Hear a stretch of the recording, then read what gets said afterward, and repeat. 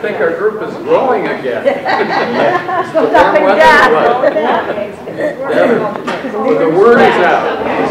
This is the way to go. We're going. Katie is here with avocado. Okay, and that's because we've heard various comments from people like, "Oh, I'd never eat that," or "I've never tried that," or "I tried it and I didn't like it." Well, I'm going to tell you in a few minutes here why you need to include avocados. Eggs and avocados are like soul food for low carbers, okay? You can use them in all kinds of things. They're inexpensive. They're a wonderful source of healthy fat, okay? And you can prepare them in lots of ways, and they're not hard to store or anything of that sort. You can travel with them, okay? So they're kind of the universal foods. Did you have to cook them? You have to cook them, no. You eat them raw. You eat them raw. You're going to have a chance to sample some. I hope. Boy, I should have bought more avocados. Size of the group. While people are taking seats back there, let me just get started on some of the basics here so we don't run out of time. As I've said in all my groups, I'm a clinical psychologist. That's the doctor in Dr. Weed. I'm not a physician, and even if I were a physician, I wouldn't stand here and tell you, take my advice if you're under a doctor's care. What you all need to do is to go back and educate your doctors about this, okay? Because most of them have not had any substantial training, particularly lately, in nutrition. They're making their recommendations based on what they learned sometimes 20, 30, 40 years ago, okay? And it's not up to date. Challenge them to look at the recent research, because there's a wonderful article in Circulation, which is the #1 journal for physicians on heart disease. And just look for Darius Mozaffarian. I know it's a tough name to remember, but he has a review article. It's a gorgeous article and goes through everything about food, A to Z, and all the latest research. And you will see the findings that show that fats are not the problem. Carbohydrates are. So if you know something about research, you'll be able to follow that. All right? So don't take my medical advice. If you're on medication, especially, go talk to your doctor. What we've said in the past sessions is that though we've been told dietary fat is the problem, that increased fats and cholesterol lead to heart disease, that weight loss only results from reducing calories. We've all heard that, you know, cut the calories, okay, over and over again. And exercise is going to take weight off. Sorry, folks, you know, it's good to exercise. There are a lot of good things, but don't expect long-term weight loss with exercise alone. You have to change what you eat. The only way, and the advice we've been given, the only way to lose weight is go on a low-fat diet. How many people have heard that? It's all over the place. You will continue to hear that over and over and over again. So what really happens is that when we replace fats with something, and it's not protein, it's going to be carbohydrates, so we get things like yogurt with more sugar in it than a candy bar. Okay, so you shouldn't be eating any of this garbage. Counting calories is difficult to do. Who can manage their calories within 20 or 30 calories a day, each day, day after day? You can't do it. Okay, sorry. You can lose weight on a low-fat diet and calorie-restricted diet. It happens. I've done it. You know.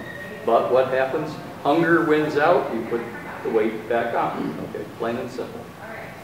So what you have to do is change what you eat, not how much you eat. What we know now, in research actually over the last 15 years, some of this goes back 30 years, is that fat and cholesterol are not bad. You feel fuller longer when you add some fat in your diet.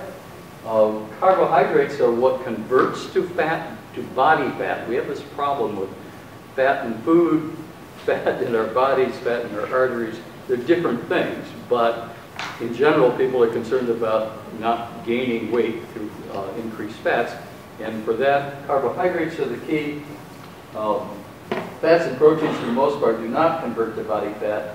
And it's easier to stay on a low-carb diet long-term because hunger is no longer a problem, okay? Until you can get to a diet that you're comfortable with and that you're not starving all the time, there's no way you're going to manage your weight long-term, okay? So you need to eat the foods that make you feel full, and that means fats.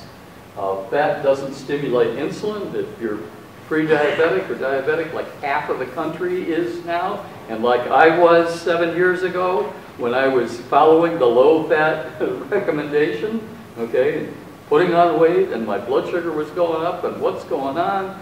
Because I'm doing all the right things, cutting the fat out. No, I needed to put the fat back in and cut the carbs out, and once I did that, blood sugar went right down. I'm no longer diabetic. Thank you very much. You can talk to my doctor about that, who says, oh yeah, I guess you're doing something right there.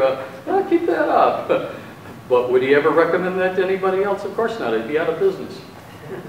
Sorry, that's the way it works. Glucose gets digested and turned and stored as body fat. So the foods that we eat, somebody asked me to replace the food pyramid. This is a much better food pyramid. With our vegetables down here, remember it used to be grains and bread and rice and all that kind of stuff? Okay, now it's vegetables. So if anybody says it's an unhealthy diet, invite them to have lunch with you and see what you eat, okay? Half your plate will be vegetables. Proteins, okay? There's all kinds of stuff about meat. You don't have to eat meat on a low-carb diet if you don't want to, but meat, as we'll see in a few minutes, is a great source of nutrients, okay? There's nothing wrong with unprocessed meat. The problem with meat comes in curing and adding things like nitrates and things of that sort. And there is some evidence that eating a lot of processed meats, salami and all that kind of stuff, over a long period of time may increase your risk for some cancers by a very small amount, not a lot. Okay, you have to eat it like every day and a lot of it for it to show up. Okay, so it's not that big a deal. Don't worry about it if you have some. Okay, I see you're worried already. Okay, but you know, try to keep. You can buy unprocessed meats. I just bought ham from Trader Joe's. It's uncured ham. It just doesn't have any of the nitrates and other processing things. So look for uncured meat. If you want to make sausage that doesn't have stuff in it, go to your meat counter. Get a pound of ground pork. And that's just meat, okay? There's nothing processed about it. Put a few spices in it and fry it up and you got your own sausage, okay? Not a problem. We'll talk more about meats in another session. We're going to talk a lot about fruit and how to include them. Notice it's fewer and certain kinds of fruits. And then plenty of fats, and which you can get from nuts and things of that sort, and sour cream and mayonnaise and all that. And then dairy, you want to include that full fat dairy, not processed dairy. And small amounts of beans and legumes, peas and things of that sort, because they're fairly high in carbs. You can have some if you're doing a chili or something of that sort. But check out the carbs, 7, 8, 9 carbs for a half a cup, so. You know, it's like a lot of things, you've got to balance that. And then way up at the top, grains. The only grains I eat these days are in that Joseph bread, and you're going to get a chance to sample some of it. Somebody asked about cereals. I picked this up at Job Lot, one of the Red Mill, and this was, I think, $3.99, but this is organic flaxseed meal. And we'll talk sometime about making cereal with this and coconut and almonds. And then put some nice full-fat cream on it. You got yourself a nice crunchy cereal. This flaxseed is one of the best seeds around. We talked about seeds and seed oil because it has omega-3 in it. And we'll talk at some point about the difference between omega-6, like you get in corn oil, mazola, and all that stuff, and omega-3, which you get in fish, okay, and grains like this. I'll pass this around. Okay. And we're talking about almonds and things of that sort. Here's almond butter. Okay, if you don't like peanuts, this is a little lower in carbs. Total 6 grams of carbs for 2 tablespoons, but you subtract the fiber, which is 3, so you're down to 3. So it's 1.5 grams of carbohydrates per tablespoon. Not bad. Ocean State too? Okay. Pardon? From Ocean State too? Where you bought that, Ocean State? No, I think that's Trader Joe's. What does it say on the label? Trader Joe's, Joe's. yeah. But you can find it at other places. I just haven't shown there. Pardon me? A little better than other butters, but yeah, right. Check the label, and you'll see that there are going to be some carbs in it. Okay, but subtract the fiber. And the nice thing about ground seeds is that you get all of the fiber. The problem with seed oils is you get none of the fiber, and we'll talk again about how they make seed oils. It's gross, I'll tell you. It's just awful what you have to do to a seed to get that oil out. Okay, so very briefly here, fruit. Okay, people say, oh, can I have fruit? Well, yeah, but you got to understand what you're eating. Okay. People say, well, how am I going to get vitamins and minerals if I don't eat fruit? Well, take a look at what's really in fruit. Oh, this is an apple, okay? Magnesium, 4.8 milligrams. Yeah, a small amount, not too bad. The carrot, 6.2, a little more. A piece of red meat, 15. Wow. And then liver, 18. So if you're really interested in getting your vitamins, are you going to eat fruit or are you going to eat meat? Okay, look at the rest of them. I won't read them all there, but what you can begin to understand is that if you're really concerned about getting vitamins, you really should be eating liver. Okay, it's packed with vitamins, absolutely. And we were told not to eat it because of what?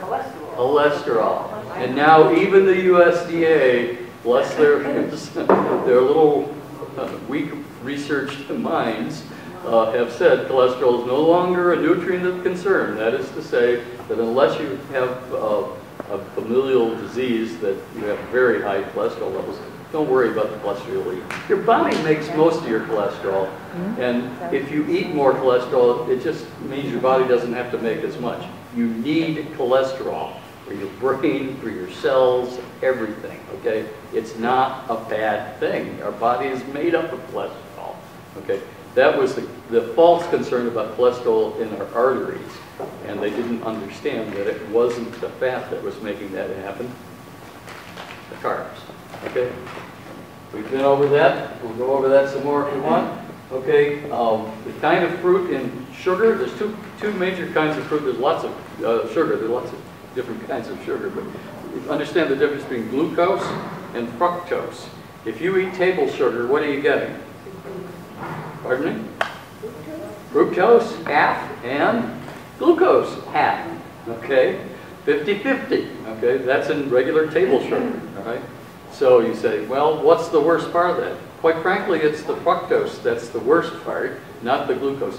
You get glucose in things like starch and, you know, pasta and things of that sort.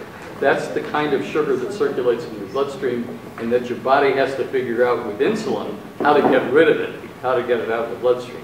So glucose isn't good because it's going to turn to fat. But fructose is even worse in some ways because it's your liver that has to digest your fructose.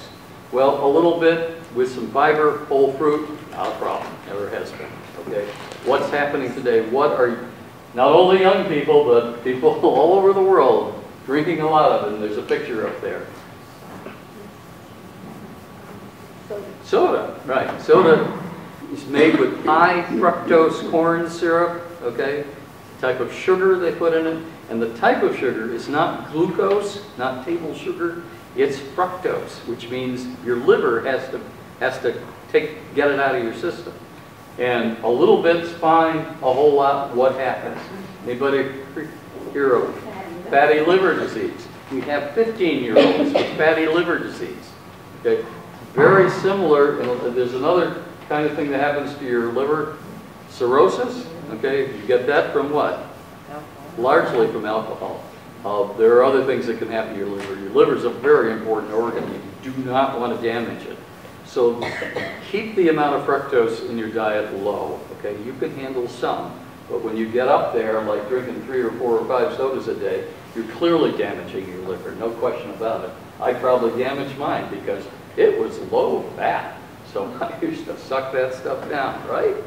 We've all been there. And I've told you, like last week, juices, because the fiber's removed, same thing, fructose, okay? So 4 ounces of orange juice if you have to. I never eat it and drink it anymore, but don't have more than that, okay? You're already eating a healthy food-based diet, a real food-based diet, with plenty of protein and fat, but small amounts of fructose won't cause harm. The harmful effects apply to fructose from added sugars, not real foods. Fruit juice is a different story. There's no fiber in it. Contains pretty much the same amount of sugar as Coca-Cola. Fruit is okay, juice is not. So let's look at some fruit. There they are. What's your favorite fruit? What's everybody's favorite fruit? Bananas. How does it stack up there? 24 grams of carbohydrates. I limit my carbs to 20 a day. 1 banana and I'm done. Okay? And the other ones at the top of the list, grapes. Grapes and bananas. Why do people like those things? Because we're addicted to sugar. Okay? So you're going to get as much sugar as you can, all right?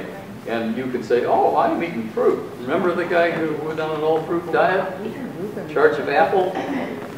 Okay, Steve Jobs? I mean, I don't want to denigrate him, but there's a lot of suspicion because he used to eat an all-fruit diet all the time. Ended up with pancreatic cancer, and there are some potential links between the two, okay?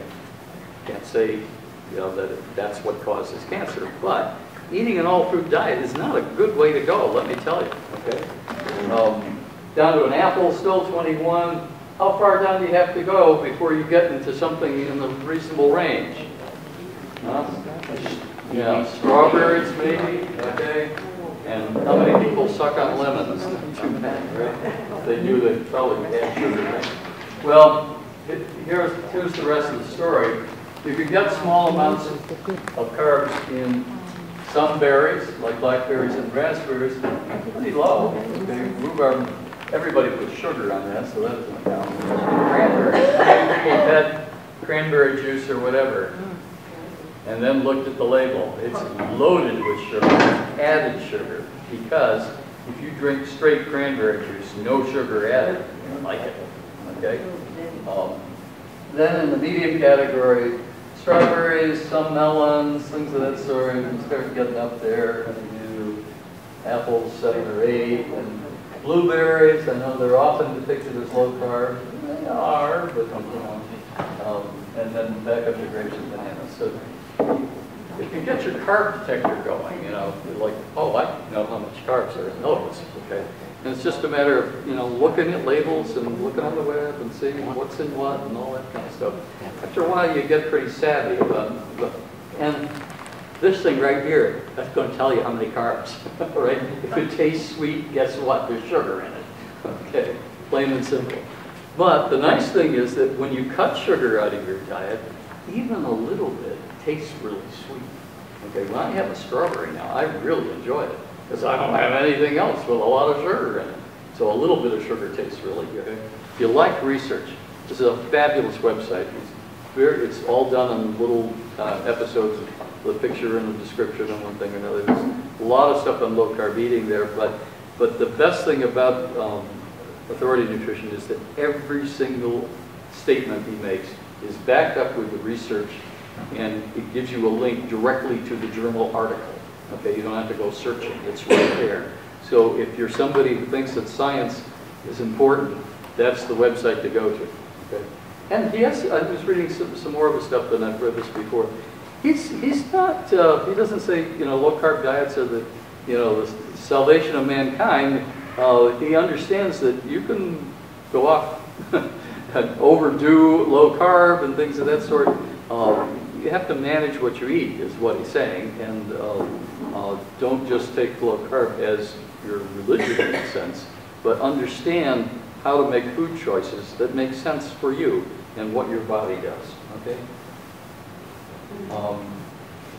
And they contain more potassium than bananas, very high in that, and that's linked to lower blood pressure and heart disease, kidney failure, okay? So the benefits, are fat. 77% of its calories are from fat. Majority is oleic acid. You know what that is? But that's a fat found in olive oil. Okay, so this is not a saturated fat, it's a monosaturated fat that the same fat that you get in olive oil. Okay? And in fact, you can get avocado oil and cook with it just like you would with olive oil. And because it's monosaturated, it's resistant to oxidation when heated. Okay? And we talked a lot about how if you're frying anything, you should do it in coconut oil, or butter, okay, or lard, okay, animal fat, because that will not smoke and oxidize and create all kinds of problems. If you want to get into the science of that, we can. But olive oil shouldn't be used at high heat, okay, because it's got some of the problems. And avocado oil, you shouldn't be, you know, I wouldn't do, well, what wouldn't you do in olive oil? Something that requires high heat, typically. Sear a steak. Pardon me? I wouldn't sear a steak in olive oil. No, you wouldn't do a steak in olive oil, you're right, or avocado oil. Avocado oil is very expensive too, so you're not going to do that. Okay, come on up, Katie. So because of the antioxidants, we've all heard about antioxidants in food, they also include nutrients called lutein, and I can't even pronounce zeaxanthin, which is critically important for eye health, okay? So this really, you can't go wrong with avocados. They got just about everything you need in them. And now Katie's going to tell us how to come out and stand over here where we can get you on camera. Tell us about avocados, please. So it was one of those things that I just tried because I got guacamole at a Mexican restaurant and liked it. There's a episode of Good Eats. I don't know if anyone ever watched that on the Food Network, where he focused on avocados and talked about all the different things that you can do with them. And so I figured, okay, well, it's low carb, I'll incorporate it into my diet. I use it as a side dish. I will just take it, and I'm going to demonstrate how to open them and how to put together the guacamole real quick, and let everybody taste it, what it tastes like, just right out of the flesh in a couple of seconds. But I just put it with a little bit of salt, sometimes some hot sauce on it, and I'll eat that as a side dish with a piece of steak, and it's super, super filling. But you can mix it with butter, you can mix it with mayonnaise and make it as a spread. You can put it in a salad. You know, it's very, very, very versatile.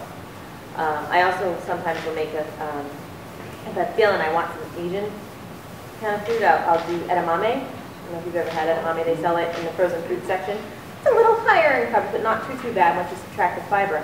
And I'll take an avocado, dice it, mix it with the edamame, and then make a dressing out of soy and vinegar, and have that for dinner. It's really good. It kind of curbs that craving you get for Chinese food or Japanese food. So they are incredibly versatile. It's just a matter of sort of getting over the, how the heck do you get into the fruit? Because I've shown my mother how to do this, and she every time I go over there, and she's still trying to like cut around the seed with her paring knife, because she doesn't believe in using the chef's knife. So she's trying to cut around it. But I'm going to show you the easiest way to get the seed out. And if someone wants to try it, we have plenty of avocados that you can try it. It's actually very easy. The avocado does need to be ripe though, because if it's a hard avocado, the seed's not coming out. It's a great way to get aggression out too. When I went to the market last week to buy some, Yeah. like how can you pick a good avocado? Because there's different shades of Yep. the feel of it, or no? It's the feel. You want it to be a little bit squishy. It should have some give to it. You don't want it to be hard. If you're not going to eat it right away, you can get a hard one and then keep it on your counter. If you put it in the refrigerator, it's going to stop the ripening. So a lot of times in the market, you'll find ones that are like squishy. You don't want those. They're overripe. They've probably been sitting around for too long, and they kind of get a little bit bitter, I find, when they've been sitting too long and they've oxidized inside. inside the actual skin of the avocado. The other thing you can do, and this is Alton Brown's suggestion, is to take the tip off and look at the color on the inside. And I'll show you that in the kitchen too. And that actually does work. I've tried it.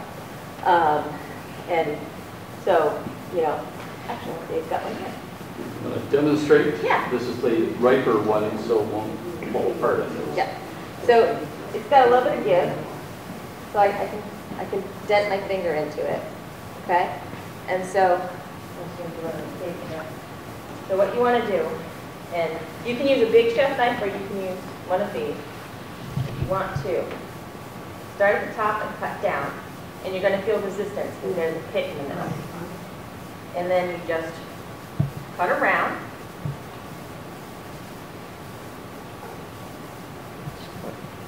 Okay? So now you have this pit.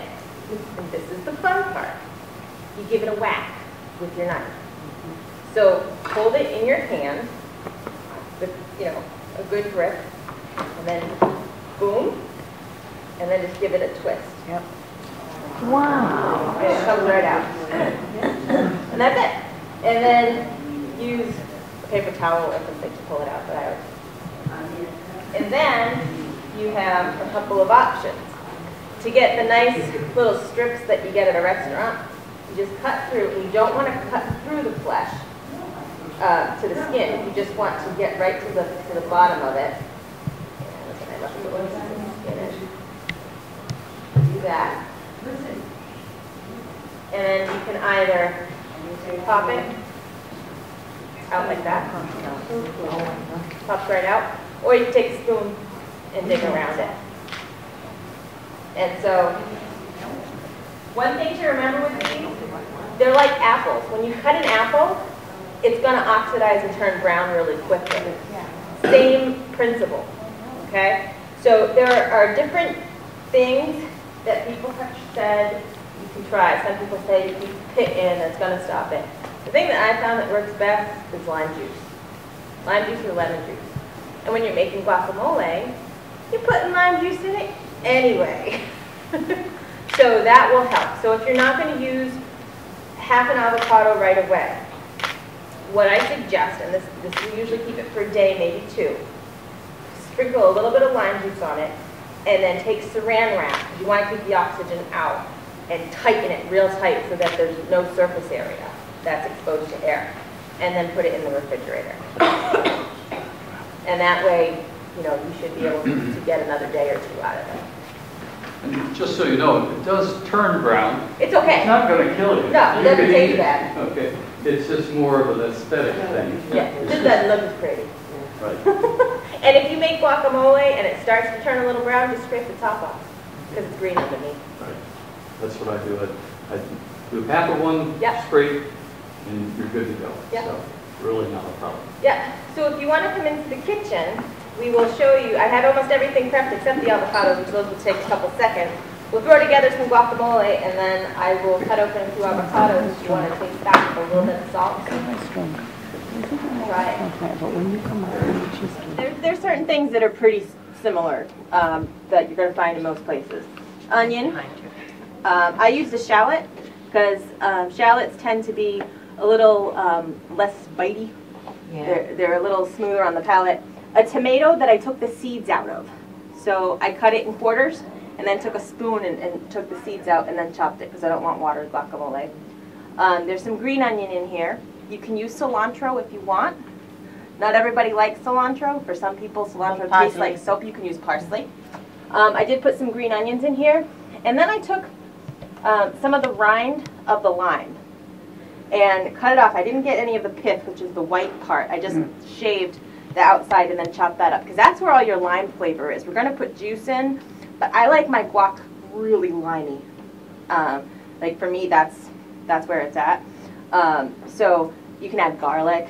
You can add hot pepper. When I make it for myself, I'll usually add jalapeno or serrano because I like it with a little bit of a kick. But I'm not doing that. It's a Saturday morning. I'm not going to do that to everybody. There are different kinds of avocados.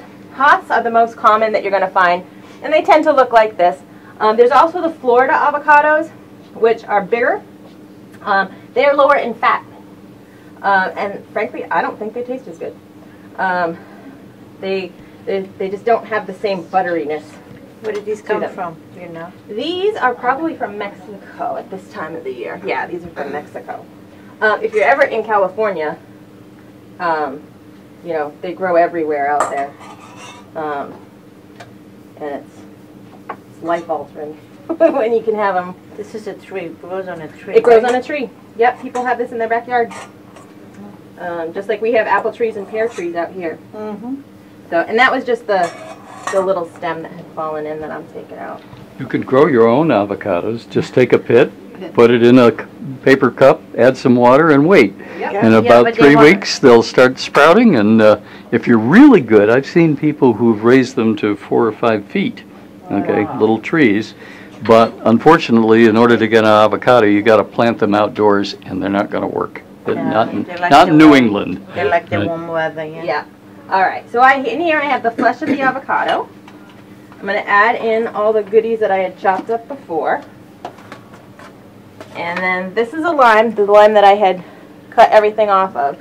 And I'm just going to roll it on the counter. Has to be lime or lemon? You can use lemon. I like lime better, but you can totally use lemon if you want. And all I'm going to do here is just cut this. And just going to squeeze this in. And with guacamole, you know, if you let it sit for a while, it just gets better in flavor. So, you know, when I make this for football on Sundays, I'll usually make it in the morning and then let it sit in the fridge. And by game time, it's good. Mash it with a fork. I usually use this little thing, which is a Pampered Chef masher thing. And then it's just, again, stress relief. And you can get it as chunky or as smooth as you want. Some people don't add tomato to theirs. That's perfectly fine. Some people add a little bit of sour cream to theirs because they want it even creamier. People add garlic. They can add roasted garlic.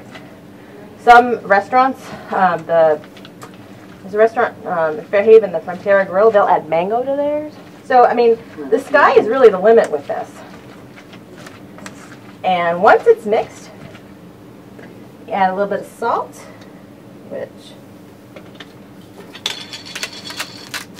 salt really does enhance the flavor of it. I'm not going to add too much just because I don't know if anyone's on.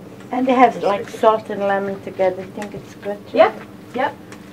So, if you keep it in the fridge with plastic wrap on it, cover it right to the surface. It'll last you a couple days in the fridge. Oh, okay. Yeah. Most people don't finish it. Yeah. They don't leave any. Yeah. And you know, if you're having a party, this goes well with chips. It goes well with pork rinds. Dave made some low-carb chips for everyone to try. So we'll go ahead and scoop some of that out. Does anyone want to try the avocado on its own with a little bit of salt? I do. Yeah? Okay. So, oops, sorry.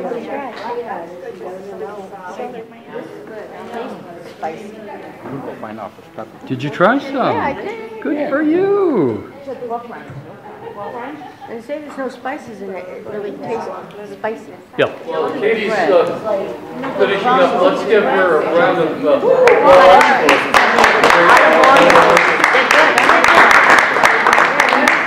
You know, I bring some recipes here, but if you have access to the internet, there are hundreds of recipes.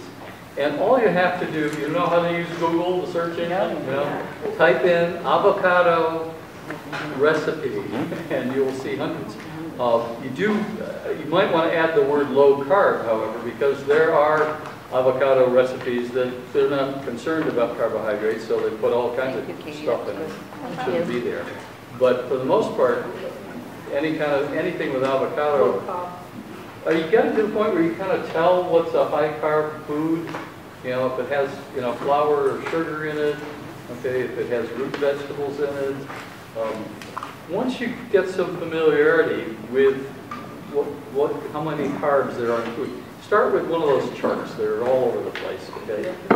Common carbohydrate content of common vegetables, okay? And you learn that carrots are higher, things like asparagus and broccoli. Cauliflower will be your, we should do a whole thing on cauliflower because there's a million things you can make out of cauliflower, including, quote, mock mashed potatoes, add some cheese and some cream, wonderful, okay? All kinds of stuff like that. Expensive right now. Pardon me? Cauliflower is expensive. Well, it has been. Guess why? Cauliflower prices are Everybody- because it's going low carb. Okay, sorry. I mean, you want to get in there. It was $5 yesterday, but I bought some for $2.99 within the last couple weeks. I can't tell you where. It might have been fresh food. So 2 for $5 at Whole Foods. All right, there you go. Okay. Yeah. Okay. So when you get them on sale. What I recommend with cauliflower is cook them first. You can just steam them or whatever. You can do the whole thing if you don't want to cut it up. But freeze them, okay? And then you don't have to work. So you get a bunch that's on sale. You have a bunch of bags of frozen cauliflower. And you take them out, thaw them out in the microwave, and then make whatever you want with it. That kind of thing. So I think of cauliflower as like potatoes. The other recipe that I just tried on Thursday was the radish hash browns. Have you had those? Yeah, I love those. They're wonderful. I make them every week. Yeah. I use, and the difference is remarkable between in the carbs. You make them with potatoes, it's 23 grams of carbs. Radish is 3. Okay, 3.5. Peppers and onions, which give it all the flavor. And I used to eat the hash browns all the time, and you end up an hour later feeling like lead because all the carbs in your stomach. But the radishes, because they do not have high amounts of carbohydrates, it's just lighter, and you get all the flavor without the bad stuff at the end.